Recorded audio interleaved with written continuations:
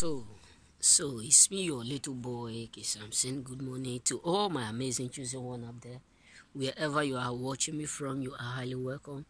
So, I have something special for us today.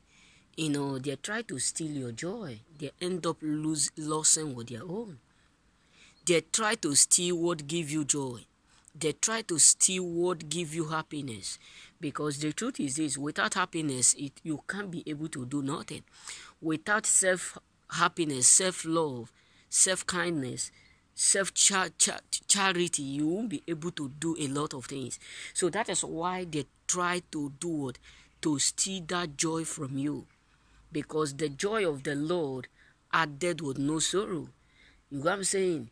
He said, he is the Lord that doeth all, that men may fear him. So they try to steal what God have given to you, that give you joy. They try to steal your joy. They try to steal your happiness. But what shocked them is that they end up losing their own. Many people up there have lost their own joy because they try to destroy yours, because they try to sabotage your own joy. Their main objective was that even if nothing happens, as long as they have made up their mind, they will be able to sabotage your joy. They will be able to strike your joy. They will be able to hurt your joy. They will be able to hurt your feeling. They will be able to do you harm. This is all their mindset. But many of them now are fully realizing that in trying to steal yours, they lost their own. That is why many of them are sad. That is why many people around you are actually sad, mad at you, hate you so much, because their intention was to have double. Their intention was to get double, but they end up now not having nothing. Their intention was to do what? Because the truth is this, let me tell you, if you plant these onions, which is my work, if you plant these onions, you will not have only one onions. Because onions have different places where they germinate. So many of them, their thought was to come and destroy what give you joy. Their thought was to come and destroy that which give you happiness. Their thought was to come and destroy that thing that make you feel good.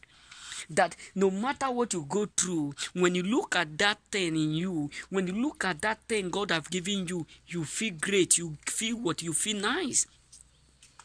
That is what they made up their mind to come in agreement to do what? To destroy. But they fully come to realize that in trying to do this, they end up hurting themselves. In trying to frustrate you, they end up frustrating themselves. In trying to destroy what God have given to you, they end up destroying their own self. That is why many people up there are shocked.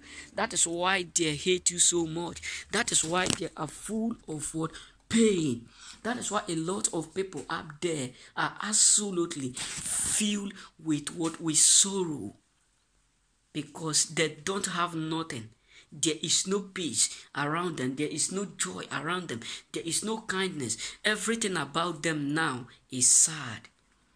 Because they meet the wrong person. Because their intention was to frustrate you. Because their intention was to destroy yours. Their intention was to sabotage yours. Their intention was to frustrate yours. But they end up right now frustrating every single of peace around them, every single of joy around them, because they never wished to see you have your joy in abundance. They never wished to see you celebrate life. They never expect to see you celebrate what God has given to you. Many of them envy you so much to that point where they decide to come and what? In agreement to frustrate you. Many of them, their intention was to come and steal that which God have given to you. Their intention was to come and steal that which make you happy. Their intention was to come and steal that which give you joy. But they end up frustrating themselves. They end up hurting themselves, intending and trying to hurt you. You know what I'm saying? So that is why many people up there are absolutely shocked. That is why many people up there are absolutely struck down because nothing that they did that happened to you, and despite of nothing happened to you, nothing they were able to destroy around you, they end up now losing the one that they have before. They end up now losing the one that was there with them, because they never believe that it will leave them. Their thought was to have double and leave you empty, and they end up now not having nothing. Remain blessed.